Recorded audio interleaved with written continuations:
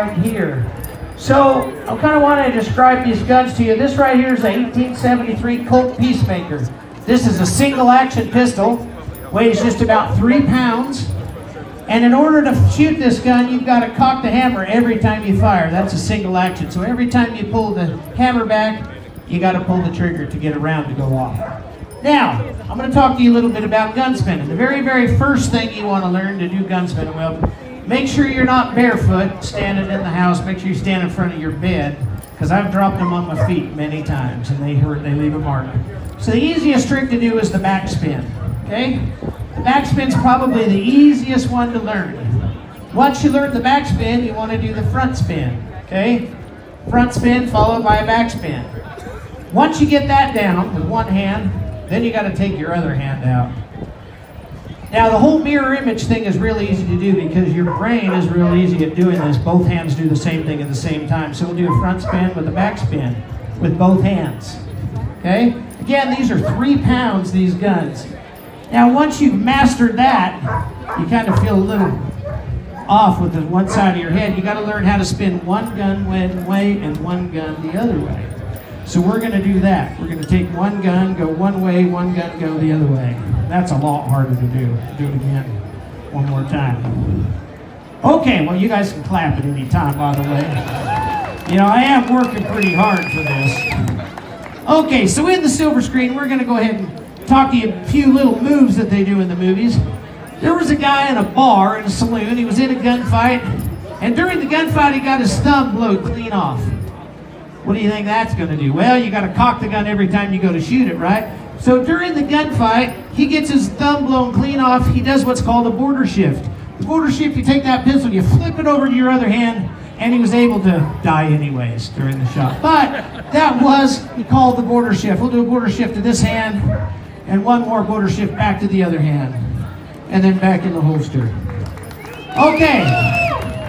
Now you can also take these guns, and you can throw these guns up over your shoulder like this.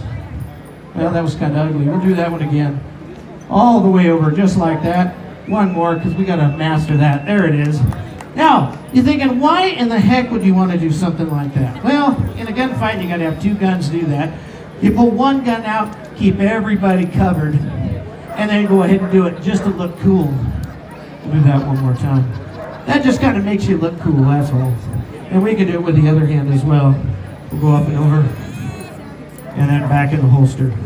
Okay, how many of y'all seen the movie Maverick? Yeah? Okay, you remember he had that spring in his holster? Every time you go to put that gun in the holster, it'd fly out. Gosh, must be a spring there or something. To try that, whoa, don't want to stay in there. Back in the holster with the spring and back out. So he did that in that movie. All right, how many of y'all seen the Outlaw Josie Wales? All right, the maneuver he did was what we called a road agent spin. He was inside the general store. They said, we got us the Josie Wales. Said, take those pistols, ease those pistols on out real slow like, Josie. So what he does is he pulls those pistols out like this, goes to hand them to him, flips them around, cocks them, and kills the bad guys. Yeah, that's called the road agent spin. One more time, around, cocks them, and then back in the holsters. Okay, there's a couple kind of ways to holster as well. You can holster from the front, put it in the front door like this, or you can go around the back door like that. Let's see. How many of y'all seen the movie Tombstone? Okay, that's what we were waiting for. All right, my favorite scene in Tombstone is where Johnny, Ringo, and Doc Holliday are in the saloon, right? And they have the little gun. And okay. Well, if you guys clap, I'll go ahead and do that for y'all, but I ain't going to do it until I hear some claps. All right, so Johnny Ringo walks into the bar. Doc Holliday's back there. He pulls his pistols out and aims it at him, smiles, pulls it back, does it again. Then he goes into the whole routine. All right, here we go. This is the whole routine. Johnny Ringo, made famous by Michael Biehn, and he does the wheels up and over. And come on, you guys, a clap here. This is hard, all right? And then he takes it and he puts it in their holster. Oh, and then the mustache wipe at the end. Remember that? Hold on, hold on. What? You can't do that without doing the other part. Well, come on. Doc Holliday standing behind the bar, and he's got his cup, and of course he Yeah. All right, yeah, you guys can clap. All right, and then back in. Okay. Yeah, I stunt double for that. Now, if you guys really clap, I'll try to do that routine with 2 pistols, one in each hand at the same time. And this is it. This is all you're getting from me because I'm tired. All right, here we go. So he pulls them out, spins them, smiles. All right, here we go. The more you clap, the better I'm going to get. Flat spins.